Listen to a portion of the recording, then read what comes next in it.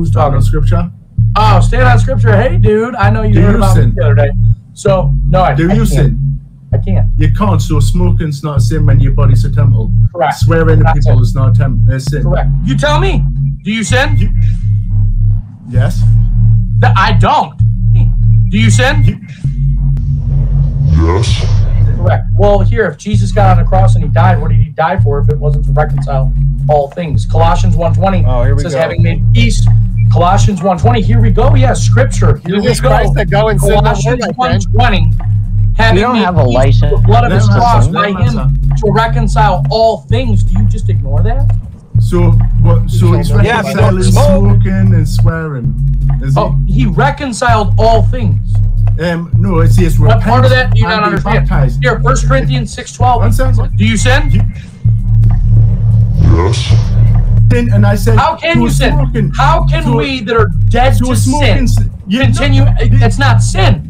You're just calling it sin because you don't believe he reconciled. You're literally sinning by smoking. So if that's your thing, if that's what you do, like cigarettes is mine, it is what it is. Sounds like so if that's your thing, then he reconciled it. So either you're gonna go do it, either you're gonna go do it and you're gonna trust that he reconciled it, or you're gonna go do it anyway and you're gonna think that he didn't. That's the difference between a believer and an unbeliever. Do you sin? Yes. Sure. You cannot serve two masters. You either serve. Do you sin?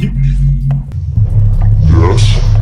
It says, if you willingly sin, there is no sacrifice for you. Correct. Exactly. Do you sin? Yes.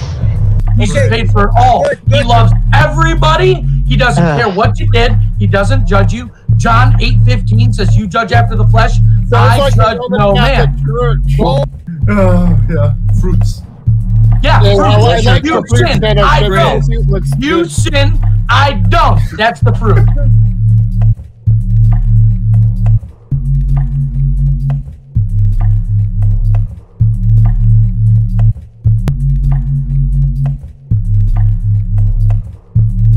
Do you sin? Yes.